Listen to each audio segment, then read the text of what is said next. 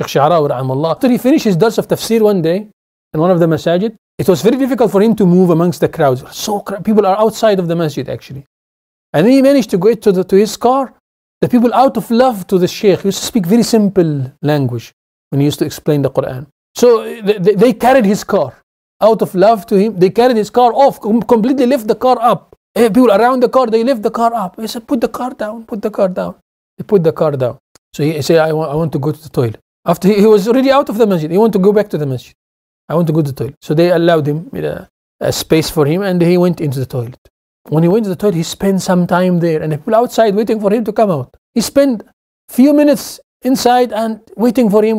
Sheikh didn't come. Said, let's go check him. Some of the people, family members and people around him who loved the Sheikh, they came inside. They came to check. Sheikh, where are you? Looking for the Sheikh in the toilets. They found that the Sheikh took off his qamis, he took off his shirts and coats, etc., put it aside, and he was sweeping the toilets and cleaning the toilets. And he sweat. His son was there. Father, what are you doing? He said, my nafs, my soul, and shaitan, they whispered to me that I became somebody, and when people carried my car. I want to teach my nafs a lesson today, that I am just a servant of Allah. I want to teach myself a dars. I want to teach my shaitan a dars. That I am just an ordinary man, not more than that.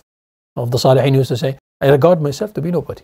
When I enter Jannah, I will be somebody.